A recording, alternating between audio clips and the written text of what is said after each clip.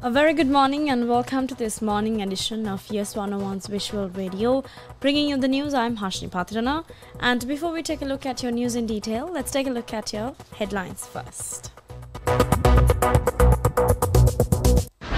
News First headline. President warns against altering IMF agreements. Nama pledges debt-free economy in 5 years. 49 injured in Bibila bus collision. Driver arrested. In international headlines, Israel refusing entry to medical teams working on polio campaign, says Gaza officials. And in your sports, it's cricket. Sri Lanka and England set for third test at the Oval with key squad changes.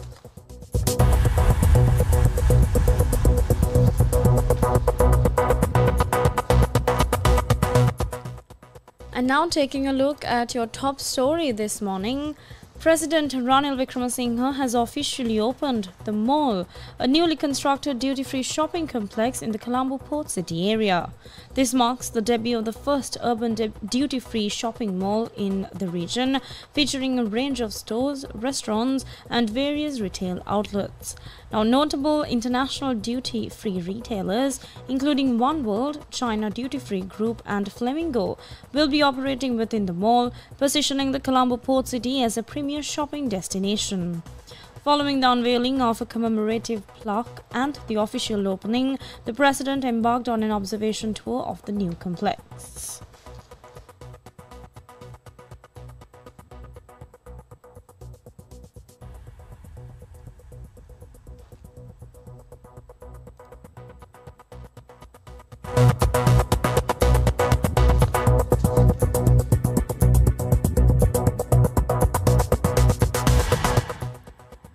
Sri Lanka's President Ranil Wickremesinghe said that recent strides towards economic stability have been made possible through concerted efforts and crucial support from international financial institutions. Now, he said that the agreements with the IMF, the World Bank and the Asian Development Bank or the ADB and 18 lending countries have been instrumental in advancing the nation's economic program. The president said that maintaining these agreements without alterations is deemed essential for securing a prosperous future, with any modifications potentially jeopardizing ongoing progress and future prospects. In a significant boost to the economy, approximately 100 companies are currently focusing on the Port City project. Of these, 74 companies are expected to establish operations in Sri Lanka by the end of this year. Additionally, a new tourist zone will be established in Colombo Fort, which is anticipated to increase the number of visitors to these areas. To further develop the country, Wickremesinghe said it is essential to attract a large number of tourists and increase the revenue generated from them.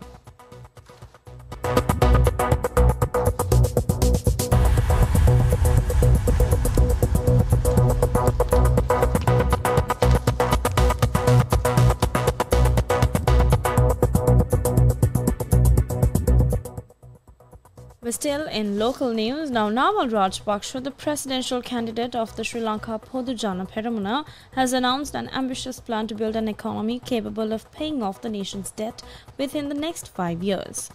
Now, speaking to supporters, Rajapaksa outlined his vision for economic stability and growth, emphasizing the importance of agriculture, technology and tourism. Rajapaksa criticized the delays in projects such as Sampur power plant and Uma Oil, which he attributed to previous government inefficiencies. He highlighted the need to provide farmers with essential resources including water, technology and land solutions to ensure that every possible crop is cultivated in Sri Lanka. He reiterated that agriculture remains the foundation of Sri Lanka, with a focus on growing the food needed to sustain the population.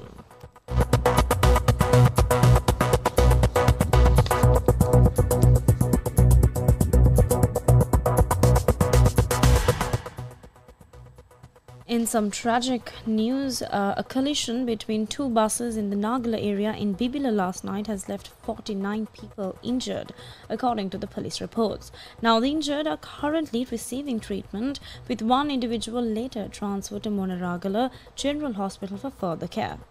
The accident occurred on the Bibila-Ampara road when a private bus travelling from Bibila towards Ampara collided with a Sri Lanka transport bus following behind it. The private bus was transporting employees from a garment factory. Now, the preliminary investigations by the police indicate that the accident happened when the private bus stopped to allow its passengers to disembark, and the SLTB bus, unable to halt in time, crashed into it from behind. The driver of the SLTB bus has been arrested in connection with the incident as the investigation continues. International news. And now taking a look at your international news for this hour, the World Health Organization said polio vaccinations have begun in Khan Yunis in the southern Gaza Strip. But the Palestinian Health Ministry said Israeli forces are refusing to coordinate the safe entry into the area for vaccination teams. The Health Ministry has called on concerned parties to intervene with Israeli authorities as more than 189,000 Palestinian children have been inoculated against the disease so far. Meanwhile, the UN said that more than 1 million Palestinians in Gaza did not receive food aid rations in August, and the humanitarian situation in the war-torn territory is beyond catastrophic. At least 21 people have been killed in the most recent attacks on Gaza, including a deadly strike near the Kamal Adwan hospital in the north.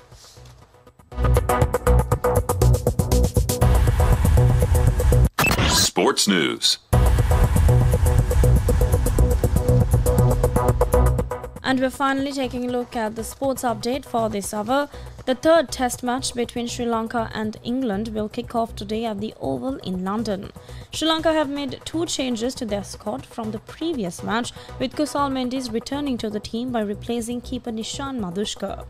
Additionally, fast bowler Vishwa Fernando will also replace spinner Prabhat Surya in today's match. The match will begin at 3:30 p.m. Sri Lankan time today.